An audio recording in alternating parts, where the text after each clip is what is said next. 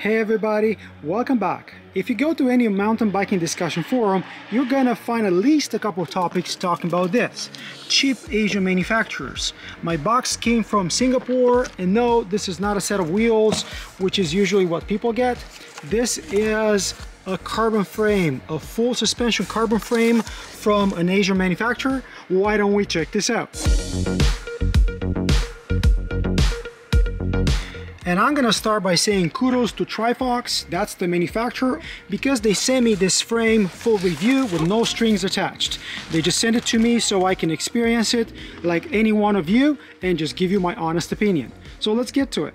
And the very first thing that I noticed was the weight or the lack of weight of this frame and the hardware attached to it. And as you can see, it comes pretty well packed, or wrapped I should say. And if you thought about a Scott Spark when you saw this, you're not alone. This is actually a Trifox MFM100, it's what they call it, manufactured in Asia, a full suspension cross-country rig. Cross-country bike that, just like Scott Spark, is gonna have the shock upside down installed here. Can be installed with a 100mm shock, that's 165 by 40. But if you install this with 165 by 45, you can build it up with 115mm of travel. So God forbid you can build this one as a downcountry rig. Shock mounting hardware, it's included and it's held in place by this spacer. At the bottom you have room for a trunnion mount shock, and you also have these two bolts included in the package in case you are going for a trunnion mount shock. And this is a line for the remote if you install this as a cross-country rig. Torque value for these bolts or pivots is written right on them, which is very convenient, and they're fairly low, 12 Newton meters being only for this main rocker pivot. The seat stay bolts are installed from the inside, 10 Newton meters again, and I should have called them flex stays because that's the design of the swing arm of this bike, just like the new stump jumper or the new transition spur. What that means is that you have one pivot point down here, second pivot point connecting to your rocker, but you don't have the third pivot right here, and the seat stays have to flex by a few degrees as the suspension moves up and down. And talking about this little rocker, this is made out of aluminum, no fancy materials here, and sometimes it's made out of one piece. In this case, it's made out of two pieces, one on each side, connecting the shock to the rest of the swing arm.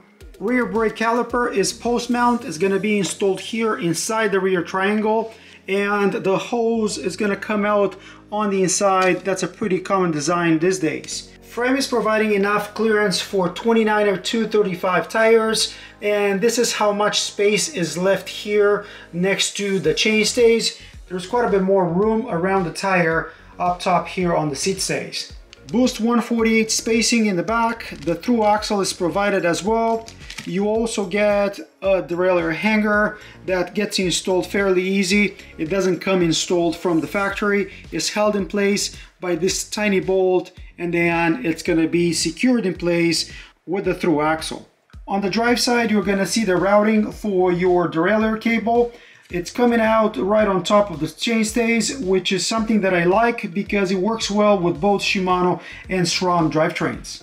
Back here to the middle of the bike, you can see that hose coming out of the chainstays is going to go underneath the bottom bracket and come back inside the down tube. This is internal routing for all the hoses and cables for this bike. And also here you're going to see the PF92 bottom bracket, so it's press fit, not threaded, something that I've never had issues with. I don't know what the experience is like. The seat tube, you already have a line coming up here for internally routed dropper. This is a 34.9 seat clamp, which is not provided, 31.6 diameter seat post.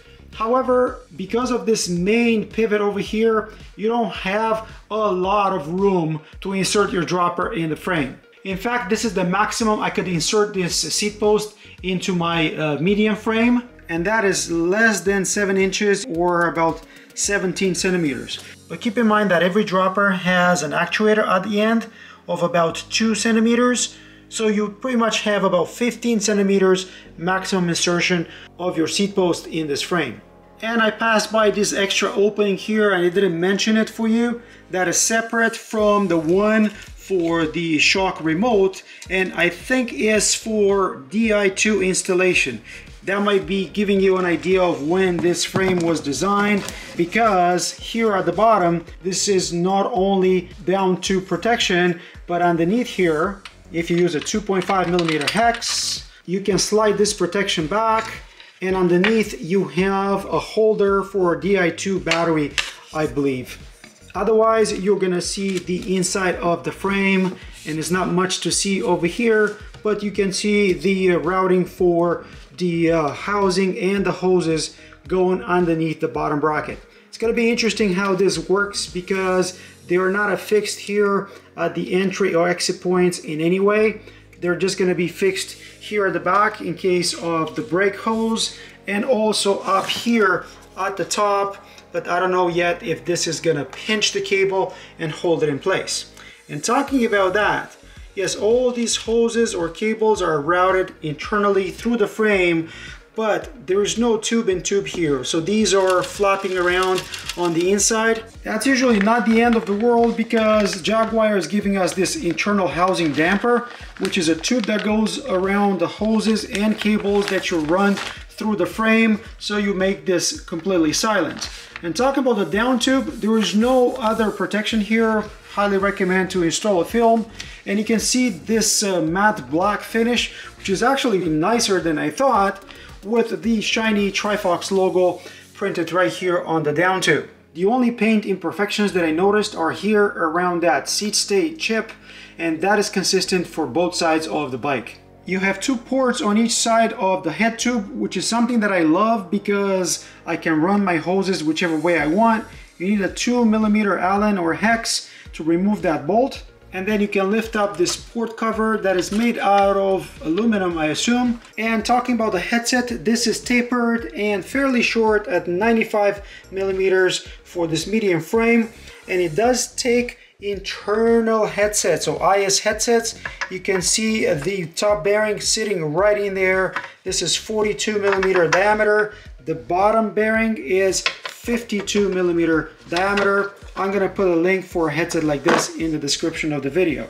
And not much else to see here on the drive side of the bike aside for clearance for your cranks. And this chainstay is actually built fairly flat, so I would be surprised if the maximum you can install here is 34 teeth. That's what's specified on their site, but if you look here, this is fairly flat, so I think you can install whatever chainring you want, probably even a 36 or a 38. And if you're looking for ISCG tabs, well, there's none to be had over here. So there's no chain guard or bash guard that you can install on this frame. Inside the front triangle, you have the two bosses for a bottle mount. By the look of it, you can install a full-size bottle in here, no problem. The weight of this medium frame is supposed to be 2250. It's 2173 on my scale, but you'll have to add a seat post clamp, you gotta add the derailleur hanger and the axle, and that brings it up to 2255, which is pretty much spec. And don't worry about that cable cutter because I zeroed my scale with it. So not bad at all for a full suspension frame. Obviously, you're gonna have to add the weight of the shock to this. And I kept calling it cross-country or down-country bike, but what about geometry? And if you look at the seat tube, this is at 74.7, so it's not too slack, but not too steep either. Head tube is at 68.5, which is kind of modern for cross-country, not the latest, but not bad at all. If you look at the chainstays, these are 438mm across the board for all four sizes. Again, kind of standard for a bike that is supposed to be good at pedaling. Top tube, important for pedaling position, is at 600mm. My Yetis are around 604, 605.